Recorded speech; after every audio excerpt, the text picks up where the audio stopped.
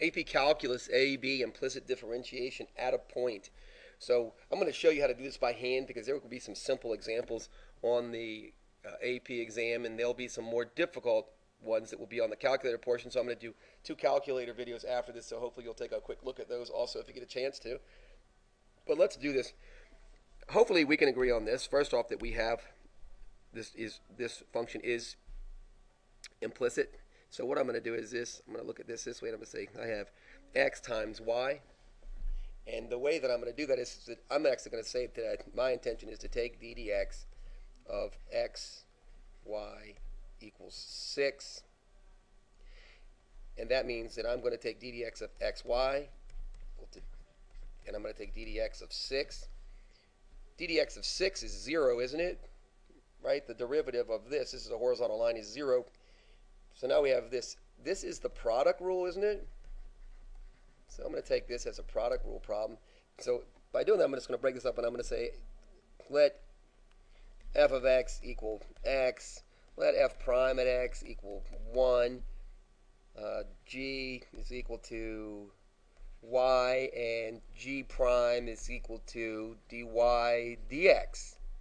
Or you could call it y prime if you want to, however you want to describe that. Now I'm going to use the product rule, and the product rule just simply says that we're going to do this, right? The product rule says we're going to take f of x times g prime at x plus g of x times f prime at x.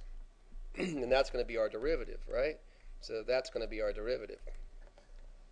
So f of x is x. The first derivative of that is dy dx, right? I'm getting that from here off my little list. Plus, I'm just following through on the product rule. G of x is equal to y. Remember, f prime x is equal to 1, so I'll leave it like that, but just so you know, that's how I got it, right? Is equal to 0. Took the derivative there. So now I'm just going to try to separate this out and get my, right? It says here that we want dy dx. So I'm going to start trying to separate everything from that. So right here's my goal, is to get this piece by itself. So if you don't mind, I'm going to add negative y to both sides. That gives me x dy dx. I'm going to divide both sides by x, which gives me dy dx is equal to negative y over x. So there's my implicit derivative.